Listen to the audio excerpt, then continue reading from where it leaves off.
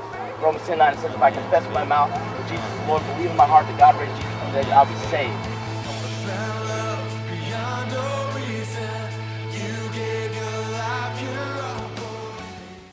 Well, good evening. Welcome to One Man's Faith. My name is Neal Owen. Glad to have you with me again tonight. And we're going to look at the Word of God and just talk about some things. And so let's open, as we normally do, with looking at a psalm. And so I'm going to pick Psalm 46 tonight. I used this earlier this week, and I really like this psalm. This is a neat psalm. Psalm 46. God is our refuge and strength, a very present help in trouble. Therefore we will not fear, though the earth should change, and though the mountains slip into the heart of the sea. Though its waters roar and foam, though the mountains quake at its swelling pride. There is a river whose streams make glad the city of God, the holy dwelling place of the Most High. God is in the midst of her. She will not be moved. God will help her when morning dawns. The nations made an uproar. The kingdoms tottered. He raised his voice, the earth melted. The Lord of hosts is with us. The Lord of Jacob is our stronghold. Come, behold the works of the Lord, who has wrought desolations in the earth. He makes wars to cease to the ends of the earth. He breaks the bow and cuts the spear in two. He burns the chariots of fire. Cease striving and know that I am God. I will be exalted among the nations. I will be exalted in the earth. The Lord of hosts is with us. The God of Jacob is our stronghold. Beautiful psalm. Beautiful psalm. But what's he saying? What's he saying? God, he starts by saying, God is our refuge and strength, a very present help in trouble. He is there.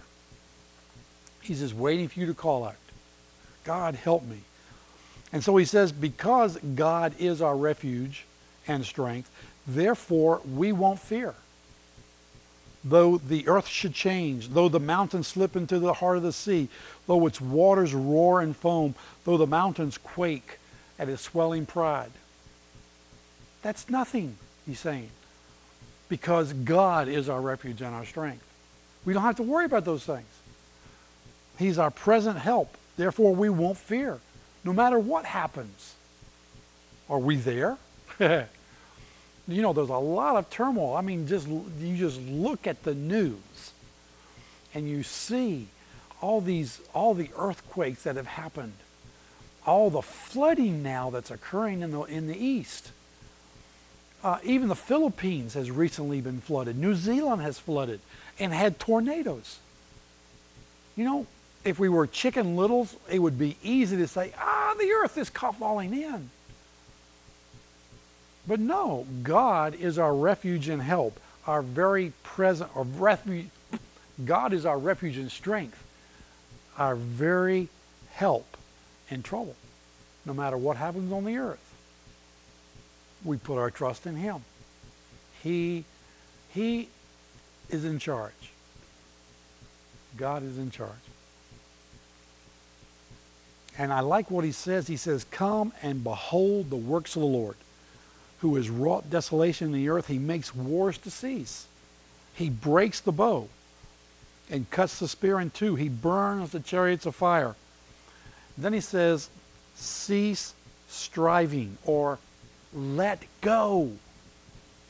The word, believe it or not, there is rapha, which is one of the Hebrew words that means healing. And so he says, let go, be healed, cease striving, don't worry about it. And this is God speaking. God is saying, let go. I'm in charge. I know that I am God. I will be exalted in the nations. I will be exalted in the earth. The Lord of hosts is with us. The God of Jacob is our stronghold. Wow, isn't that neat? God is our stronghold. So don't cease striving. Let go. Be healed.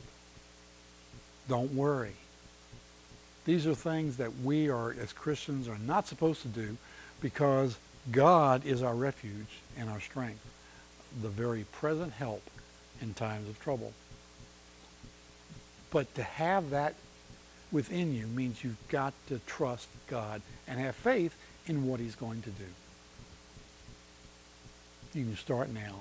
Just say, Father, forgive me. Lord, I am worried to death. But I hand it over to you. You are my refuge and my strength. I want to be like David. And no matter what happens around me, you are here. You are in control. You are my refuge and my strength.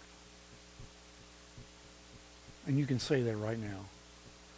And let's do that. And let's just start this hour off. Let his peace and his comfort envelop you, overpower you, and let you feel that his presence. He is your refuge and your strength. Father, we just thank you for this evening. Lord, we thank you that you are the King of Kings and the Lord of Lords. Lord, I know that things happen all around us and it's not you. But you are the one, Father, that we can call on. Lord, I thank you that you have placed us in control of this earth. You have said, come, be fruitful, multiply, subdue the earth. And Father, help us to understand that and to walk in that. And thank you, Father, that you are with us. You are our refuge and our strength. And so, Father, we fall back on that to rely upon that. Lord, just be with us tonight. Lord, bring peace and comfort to these homes that are watching. May they sense and know that you are there with them. And I thank you, Lord, for your presence. Touch lives tonight, God. Touch lives. In Jesus' name. Amen. Amen. Good psalm. Go back and look at that. It's Psalm 46. Go back and look at that. Because that is something that we as a people, I think I talked about this last time, we worry too much. There are 4 things that keep us from growing in health and being strong. One of them is fear. The other one is anxiety. And they go together. Fear kind of leads to anxiety, which is a heightened state of fear. And so we need to, let go of things and learn to trust in God. Really learn to trust in God. You can't do it yourself. If you try, it will fail. And we don't like not being in control. God's in control, and you need to let him be in control of your life and the things that are happening around you. If you will let go and let him do it, he will accomplish it as you call out to him. Amen? Okay. A couple of things I just want to mention to you. There is, ladies, if you're interested, a women's retreat at New Hope Fellowship this weekend, Friday night and Saturday. Linda Holland from ICLV will be here with her team. They will handle worship and ministry time and the conference. They're going to be bringing over some ladies, so if you'd like to be a part of that, starts Friday night. Registration starts at 6. I believe they kick it off at 7 o'clock, and then it runs Saturday. You can call the office if you'd like more information, 775-751-1867, and talk to Kathy, because she's the one that's going to answer, and just say, hey, I'd like some information, what's going on. I believe it's called Courageous Women is the title of this retreat, so this conference. So if you'd like to get away Friday night and or Saturday and can come over, you're invited to come. Come right on over. And so keep that in mind, ladies. Keep that in mind. This is coming toward the end of the year. Isn't that something? As far as school is concerned. New Hope has, I think it's 10 more days left. We finish the 3rd of June. I believe the public school system finishes a week later. And then we go into summertime. And I know that houses are rattling as kids get antsy because of this time coming, which is a good thing. But parents and kids, keep in mind that we really never get a break from God, and we don't need one like we do school. So hopefully you are involved in a church activity, in a youth activity. If not, get involved. Get involved. Be a part of what's happening, of what God is doing. Because it will enrich your lives more and you will grow more, even academically, if you will put your trust in God and walk with Him. Get into your Bible. Read it every day. Meditate on it, just like we just did here. Just read it and say, wow, what's written in here? And meditate and say, Lord, show me things in this. And He will do that. He will do that. And so here we have a summertime coming and a good time for you to just daily get up in the morning, read a passage. You could read a passage or a psalm a day. That would take 150 days, which I think will almost be the whole summer. And just sit down and say, God, show me something. And look and see how David handled situations. It's really neat. It's really neat if you can learn to do that. So, ladies, you have a retreat, or there's a retreat at New Hope Fellowship starting Friday, this Friday, at 6 o'clock is registration. It starts off at 7 o'clock. So give a call to the office, 775-751-1867, and you can ask for some information there. And with that, go ahead and get that second cup of coffee, find your Bible, turn to Romans 1, and we'll be right back. Romans 10:9 says, if I confess with my mouth that Jesus is Lord, believe in my heart that God raised Jesus from the dead, I'll be saved.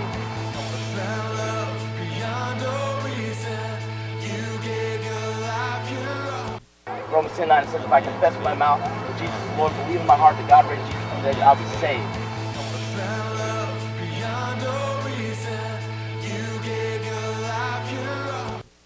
Welcome back for the second part of One Man's Faith. My name is Neal Owen again. Glad you're here. And we're going to look at Romans 1.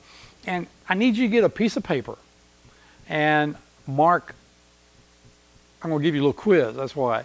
Mark 1 through 13 on that, okay? But let's read Romans 1 first, and then I'll give you the quiz. That's just to prepare you. Don't get antsy. It's an easy quiz. Basically true or false, okay? But let's look at Romans 1 before we do that, okay?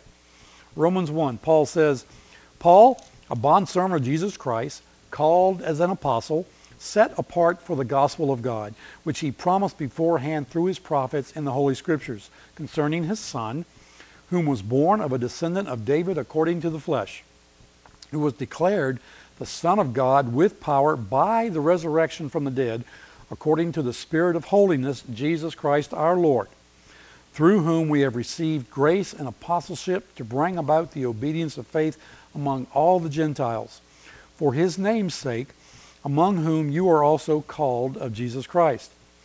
To all who are beloved of God in Rome, called as saints, grace to you and peace from God and Father and Lord and the Lord Jesus Christ. Okay, that's just the intro to the book of Romans. And we're going to start to look at Romans, and we're going to start to dig for nuggets. But before we do, I want to give you a little quiz. And so hopefully you wrote down 1 through 13. And now the first 9 are going to be true, false, okay? The first one is this. A good description of a Christian is a sinner saved by grace. Okay? A good description of a Christian is a sinner saved by grace. Now don't analyze these. Just say, oh, okay, true, or okay, false. Okay? Don't, they're not trick questions, okay? So a good description of a Christian is a sinner saved by grace. Number 2, you can sin and not know it. True or false? You can sin and not know it. Number 3, it is normal for Christians to sin every day. It is normal for Christians to sin every day. True or false? Number 4, a bad thought is a sin.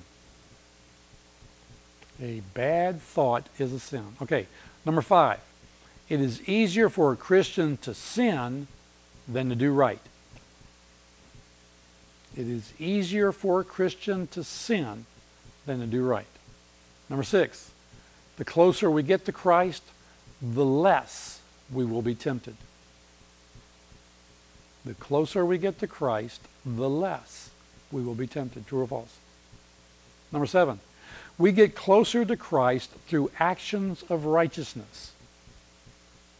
We get closer to Christ through actions of righteousness. Number 8, sainthood is obtained only by a few Christians.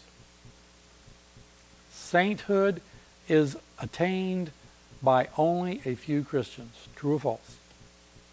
Number 9, the last true or false one. To be tempted is a sign of our sinfulness. To be tempted is a sign of our sinfulness. All right?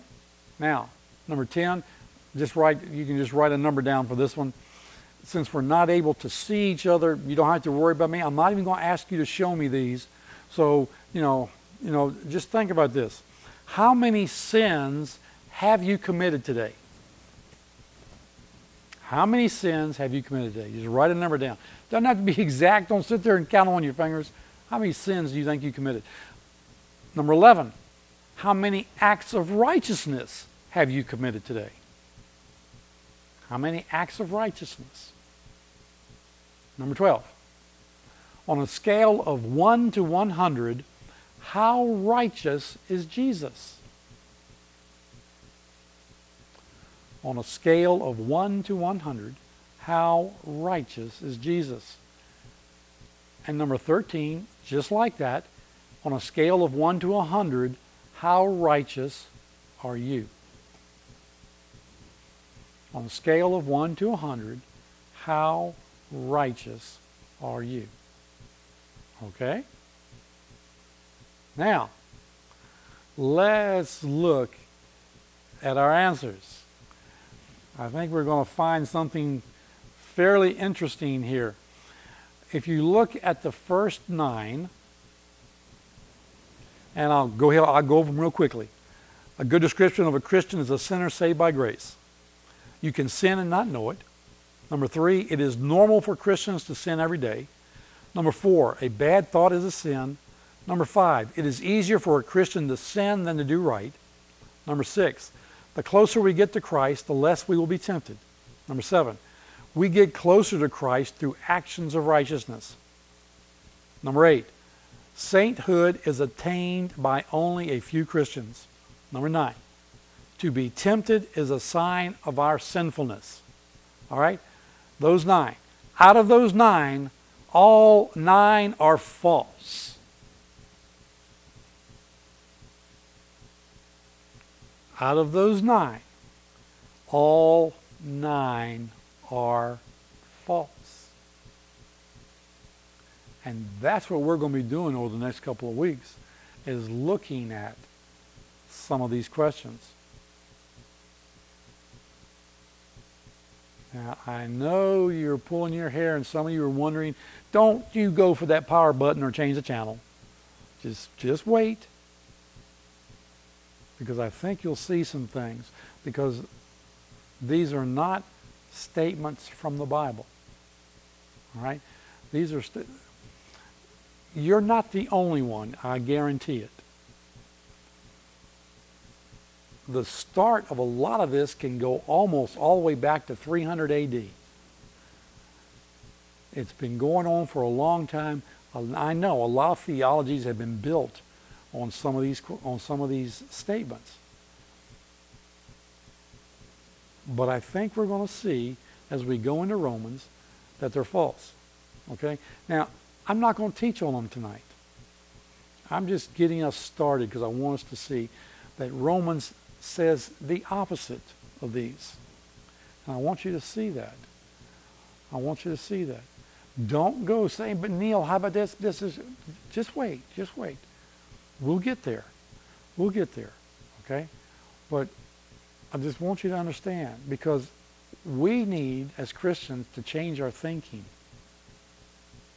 We need to understand that we're not under the bus. We're not the tail.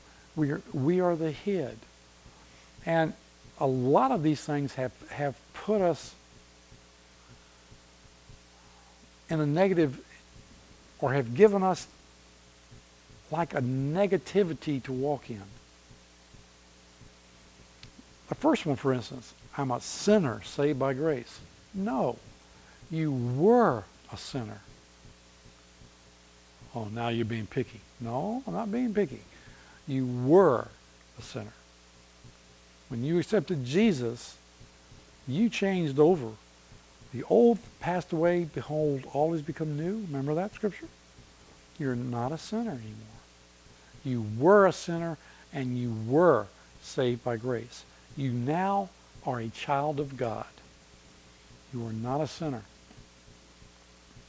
What happens when you tell somebody over and over again, you're stupid? They believe it. And it becomes part of their psyche. In the same way, when we just say, oh, I'm a sinner saved by grace. No, you were. God saved you. You are now a child of God. So that's not a true statement. You are not still a sinner. But Neal, I sin. That'll be something we'll look at. Because I'm going to tell you right now, Paul says that if you've died to sin, how can you still live in it? So we're going to be looking at that. Now let me go on. Let me just hit these last couple of questions. How many sins have you committed today? The answer should be 0, truthfully. And we're going to look at this. How many acts of righteousness? It shouldn't be just a couple. Everything you do should be an act of righteousness. So it should be an answer of many. I don't mean the word many, but you should have quite a few acts of righteousness that you have committed today. Okay? How righteous is Jesus? Oh, well, that was a gimme. We know he was 100% righteous. But how righteous are you? The same. You should be. And you are. Righteousness means right standing before God. If you've got Jesus in your heart and you're walking his way, then you are 100% righteous. You have that capability to stand in front of God and not be killed. So the answer should be 100% even for you. So we're going to start to look at these things. Paul goes through this. Paul is great about this. I always say you almost have to be a lawyer to understand this book. Lawyers, if any of you are lawyers, you'll really understand this book, because he takes us through and shows us step by step. As a matter of fact, you can almost get lost in Romans, because he makes a statement and then he backs it up. Or he gives you a thesis and then gives you the statement. And so you've got to kind of follow it. And you've got to be able to as you're reading a passage, say, okay, what was said before that? Okay, where is he going? And you kind of got to keep in mind what he said at the beginning and what he said where you're reading, and see, because it in a sense flows toward the objectives he's bringing forth. And so I'm going to do something a little different, in that I want to look at nuggets of gold in Romans. I think it would take us way too long to go through it precept upon precept. I don't think we need to. I think we can look at nuggets of gold that Paul has in there, and we can back up those nuggets with what he has said, okay?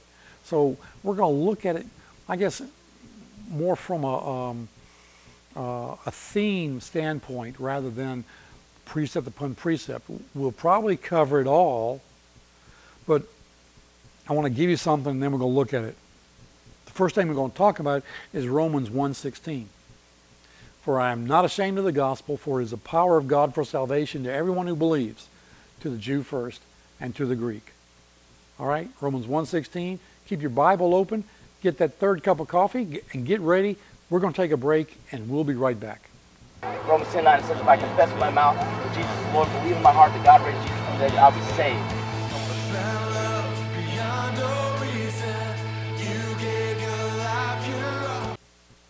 Romans 10:9 says, if I confess with my mouth that Jesus is Lord, believe in my heart that God raised Jesus from the dead, I'll be saved.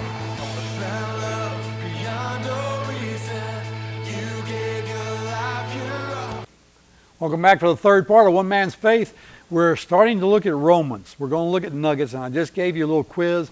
Hopefully you didn't get too upset, and thank you for being back. We're going to start to look at those things, but I want to look at a nugget first here in Romans 1:16 as we start. And that is, Paul says, I am not ashamed of the gospel, for it is the power of God for salvation to everyone who believes, to the Jew first and then to the Greek. For in it the righteousness of God is revealed from faith to faith, as it is written, the righteous shall live by faith. Okay? This is an interesting statement that Paul makes. It's part of his kind of introduction to what he's saying. He says he's glad because of the faith that he's heard. He wants to go and share with them. He wants to impart to them a spiritual gift, and he wants to receive fruit back from them. And in all of that, he says, I'm not ashamed of the gospel, because it is the power of God for salvation to everyone who believes. Now, when we say gospel, what does it mean? Okay, what is Paul saying here?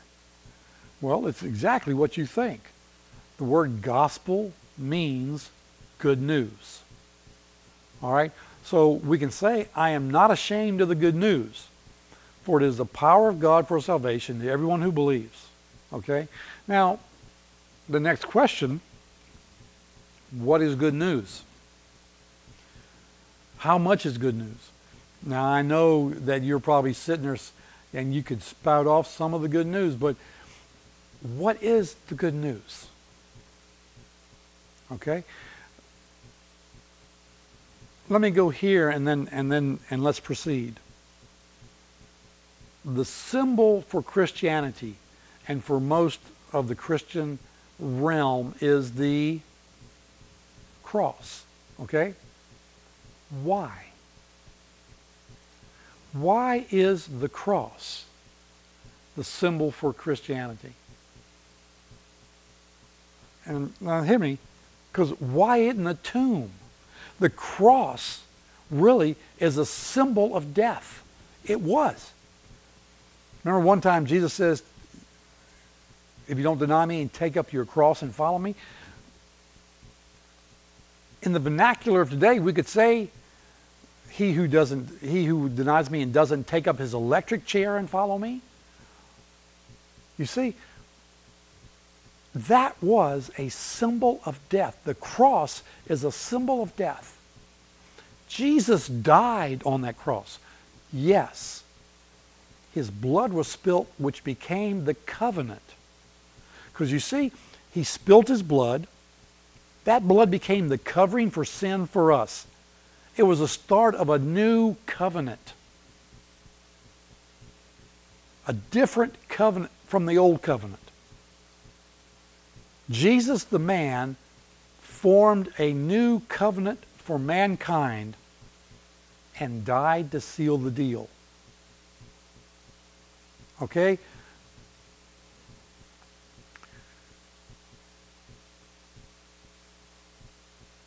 When Adam and Eve blew it,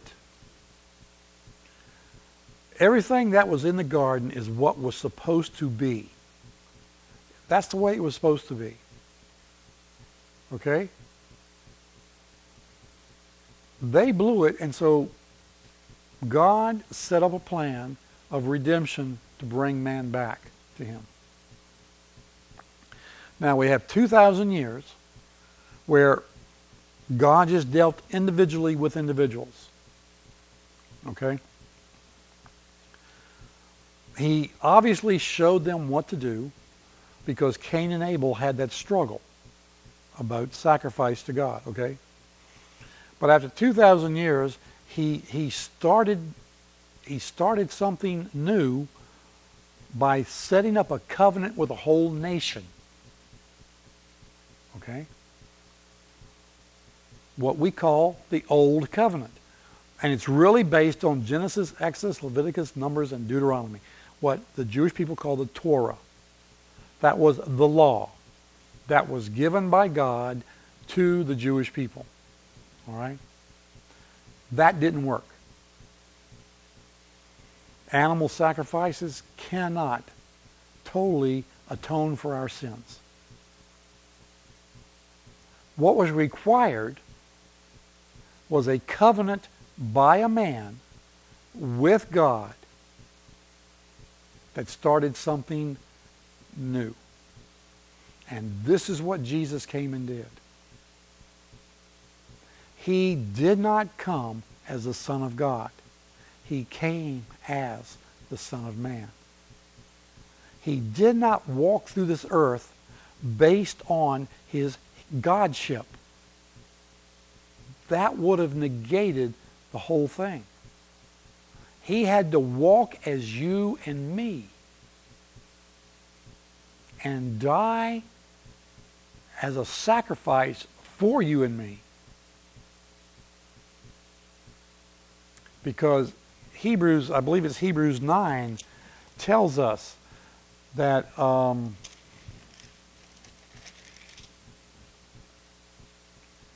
for this reason he is the mediator. This is Hebrews 9, 15 and 16.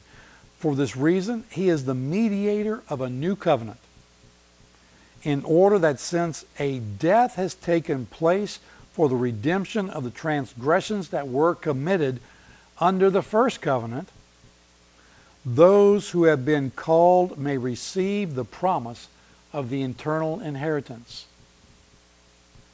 For where a covenant is, there must of necessity be the death of the one who made it. God's law is that there has to be a death for the covenant to be valid. Now, the old covenant was done by the death of animals. Okay? The new covenant was set in motion by the death of the ultimate sacrifice, our Lord and Savior Jesus Christ. But he had to come. Look, if he was just going to come as the Son of God, then why go through the complete birth process? Why have to grow up from an infant, a newborn, to a man 30 years of age? That wouldn't be necessary if he was going to come on earth and be the Son of God. Yes, he was the Son of God, but not in his royalty and all the power that goes with that. He really wasn't God when he was here. He was man. And that's what makes this covenant so significant, that he walked through life without sinning. It's not that we can look at his life and say, God, Jesus did that because he was God. No! That's a lie. He walked through just like you and me so that we could look and see Jesus did it. I've got something I can go for. See, if we look at him as just being God, then we can sit here and say, well, I guess I have to sin, which is not true either. Jesus walked through this life as man. Now, let me stop right here and just say, he did it with the Holy Spirit, which we'll get to in just a minute. But he walked through and did not sin. And he set up a new covenant with God the Father as a man, and he died to seal it. That's what the cross represents. But that's only part of the good news. That's the start of the good news. Part 2 is the resurrection, the tomb. Jesus died. He was a man. He died. He was put in a tomb. Normally, his body would have rotted there. It would have decayed just like you and I will when we die. It was inevitable because he was man, but God called him forth in resurrection power and in a sense said something to what he said to Lazarus. God said, "Son," or Jesus, "come forward." And Jesus arose in resurrection power. He was the beginning of new life. He was what is called the firstborn of many brethren. It was a new starting point, a new beginning.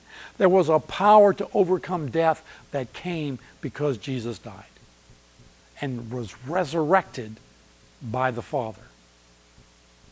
That wasn't to be a one-time occurrence. That was the start of what you and I walk through and walk in. That's the second part of the good news.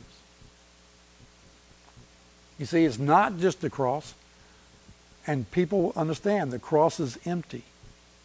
The cross is a symbol of death. Part 2 is the tomb. Now, maybe we use a cross because it's hard to carry around a tomb on a pole. You know, I don't know. But the tomb with the cross without the tomb is only part of the story. The tomb without the cross is only part of the story. They go together. They go together. And we need to be able to give the full truth. Romans 10 says that if you confess with your mouth Jesus is Lord, that's the cross, and believe in your heart that God raised him from the dead, that's the tomb, you shall be saved. Both of them go together. And so we have to be able to look and see, okay, here's the whole story. As who was it? Paul. What was the guy's name? He used to say, and that's the rest of the story. I can't remember what Paul's last name was, but we need to give the whole story when we give the story, not part of it. And we need to walk in that and understand that there is a second part. But hey, we're talking God. God works in threes. We have the cross, we have the tomb.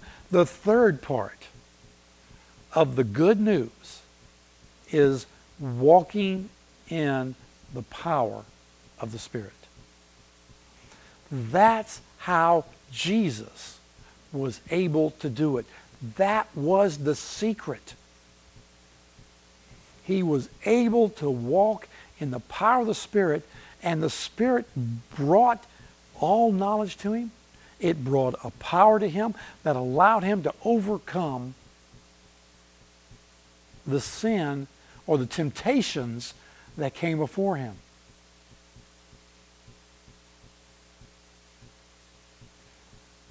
So there's a three-part story here. The cross, the tomb, and walking in the Spirit. And that's where we are. That's where we are. And when you put together walking in the Spirit with the power of the cross and the power of the resurrection, or the power of the blood, the power of the resurrection, and the power of the Spirit, then you get the ability to overcome. there's nothing that can come against you that you can't overcome.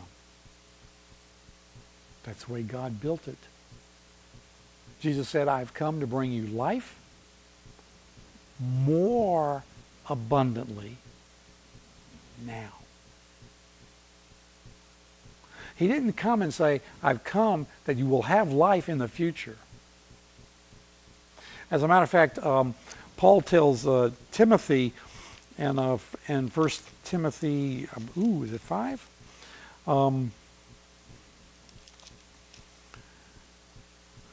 He tells him,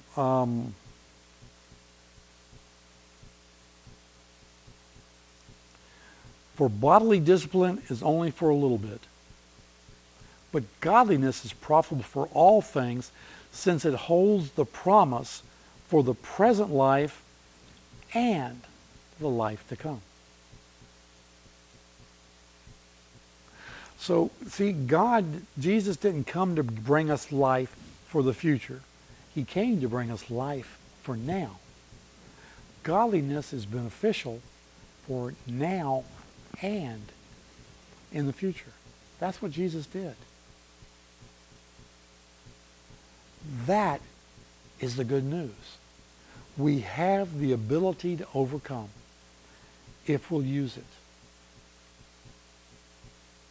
But we have to use it. And we have to learn to walk in it. And so it's set up to be a three-part deal. Walking in the Spirit with the power of the resurrection under the blood of Jesus. That's what the good news is. And Paul says, I'm not ashamed of the good news, for it is the power of God to salvation for all those who believe. We're going to take a short break, and we'll be right back. Romans 10:9 says, if I confess with my mouth that Jesus is Lord, believe in my heart that God raised Jesus from the dead, I'll be saved.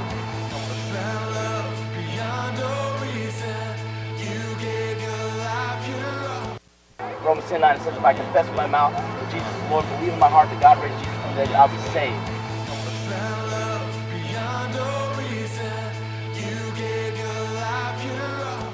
Welcome back for the last part of One Man's Faith.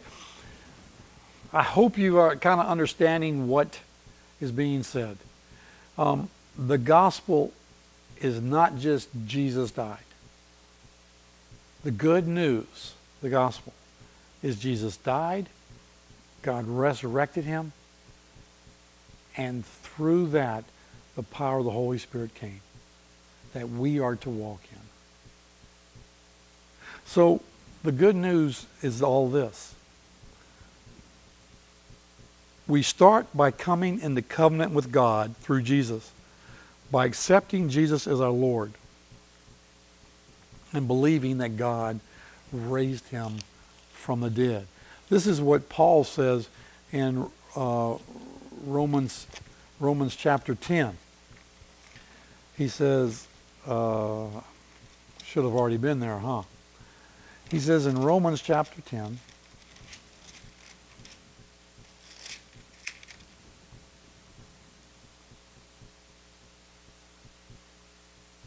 that if you confess with your mouth Jesus is Lord and believe in your heart that God raised him from the dead, you shall be saved. This is Romans 10, 9 and 10. For with the heart man believes, resulting in righteousness. See, there it is. By believing, you result in righteousness, therefore you're righteous. And with the mouth he confesses, resulting in salvation. You see, salvation is two parts. You believe it, and you confess it. That's why it's important to confess it. You know, I don't totally understand why people say, okay, bow your heads, nobody look around. If you want to accept Jesus, go ahead, raise your hand. It's like we're embarrassed for people to come to know Jesus. And we kind of put on an air of, don't worry about it, no one's going to know. No. Paul tells us here, you not only have to believe it, you have to confess it. It has to come out of your mouth. Yes, I believe Jesus is Lord and that God raised him from the dead. That's got to come out of our mouths. You know, and I'm not trying to put you down. I mean, if you accept Jesus that way, great. But now confess it if you haven't. Confess it. Go to somebody. Tell people, I'm saved. Jesus saved me. Confess it. That's part of it. As a matter of fact, he says, believing results in righteousness. Confession results in salvation. You could almost say that if you don't confess it, you're not saved. Because confession results in salvation.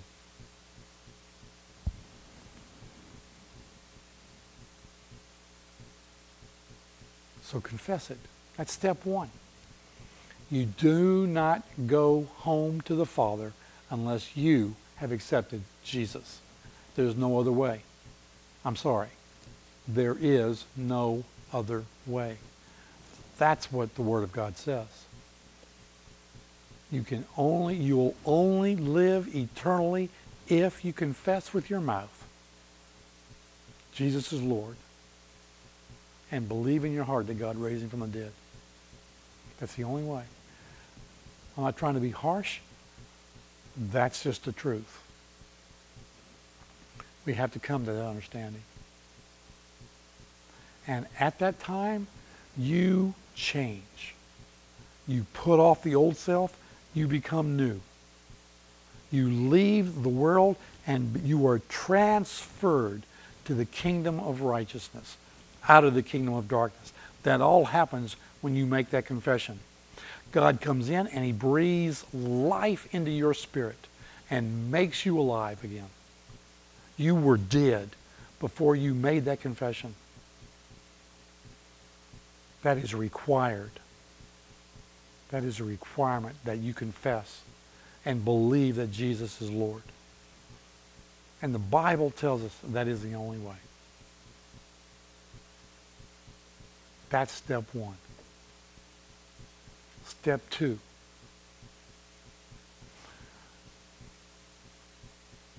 In order to understand the good news, the next step is you ask to be filled with the Holy Spirit.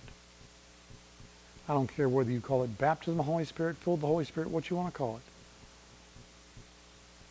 But biblically, I think we can see that we need to ask for that. Say, Father God, fill me with your Holy Spirit.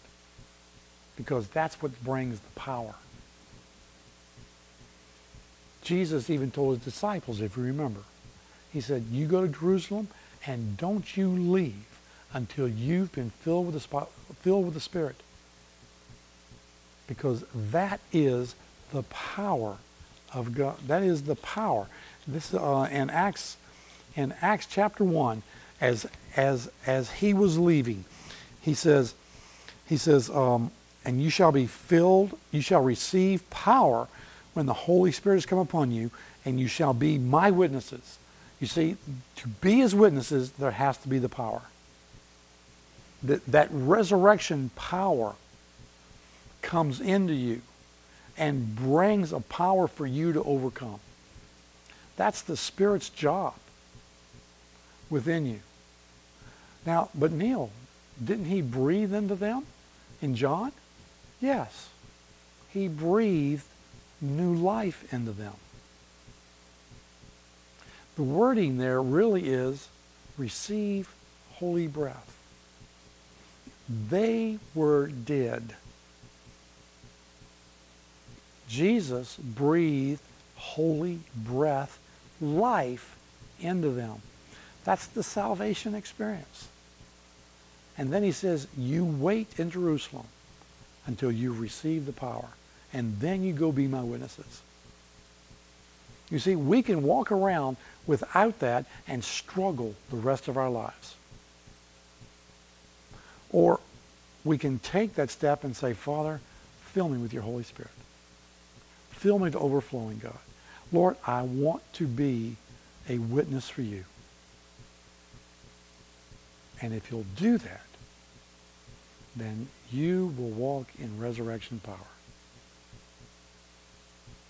So, accept Jesus, ask him to be filled with the Holy Spirit, and thirdly, learn to walk in it. We were not meant to be creatures that came, got filled, and then sat on our butt and did nothing. That's not what this Christian life is all about. In Ephesians 4, verse 1, he says, I, therefore, the prisoner of the Lord, entreat you to walk in a manner worthy of the calling with which you were called. Do it with all humility, gentleness, patience, showing forbearance to one another in love, being diligent to preserve the unity of the Spirit in the bond of peace. Okay? So, step 1, accept Jesus as Lord. Step 2, receive the Holy Spirit. Be filled with the Holy Spirit, whatever you want to call that. Step 3, walk in it. God has something for you to do. God wants Pahrump changed. Jesus' purpose in coming was to bring the kingdom. He said the kingdom of God is at hand. It's here. It's at hand. It's in your hand. Do something with it. The kingdom is not just coming when Jesus comes back. When he comes back, he's going to reign in the kingdom that is being set up by us, his people. So we are to proclaim the kingdom of God. And Jesus says, as you go preach, saying, the kingdom of God is at hand. Heal the sick, cleanse the leper, raise the dead, cast out demons. Freely you've received all those things, now give them away. And that's what our job is. Matthew 28, 19, 20. Go therefore and make disciples. Baptizing in the name of the Father, the Son, and the Holy Spirit, teaching them to observe all that I've commanded you. And what did he command you? Go, preach, saying, the kingdom is at hand. Heal the sick, cleanse the leper, raise the dead, cast out demons. You see, there's something for us to do. We can make a difference in Pahrump. But we've got to give up our fear, and we've got to learn to walk in the power of the Spirit that God has placed within us. I want to encourage you guys. Go. Let's change Pahrump. Let's show Pahrump that there's a reason to be a Christian. Let's change the world. Let's change Pahrump. Let's get our churches filled with people that want to know more and are willing to walk in the power of the Spirit with you. God bless you. Have a great week. We'll see you next time. Romans 10:9 says, if I confess with my mouth that Jesus is Lord, believe in my heart that God raised Jesus from the dead, I'll be saved.